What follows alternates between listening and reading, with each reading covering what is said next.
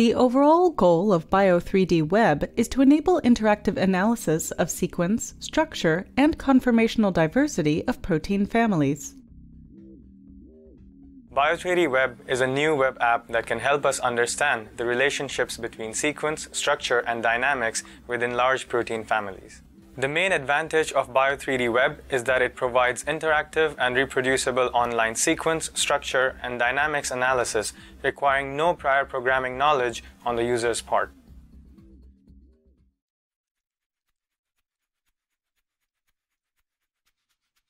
To input a structure for analysis, obtain the PDB ID of adenylate kinase by searching the protein database.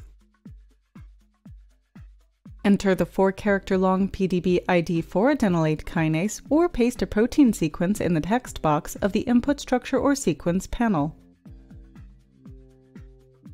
Click the blue Next Hit Selection button in the first panel, or simply scroll down to Panel B Hit Selection for further analysis. Make sure the Limit Total Number of Included Structures slider is set to its maximum value to include all structures above the cutoff. Lower the Inclusion Bit Score cutoff to include more distantly related hits, or increase it to exclude.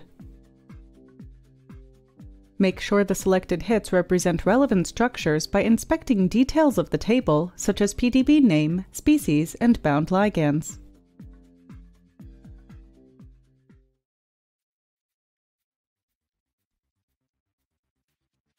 Click the Align tab to perform sequence alignment of the selected structures from the Search tab. There is a potential emergence of alignment errors, especially when analyzing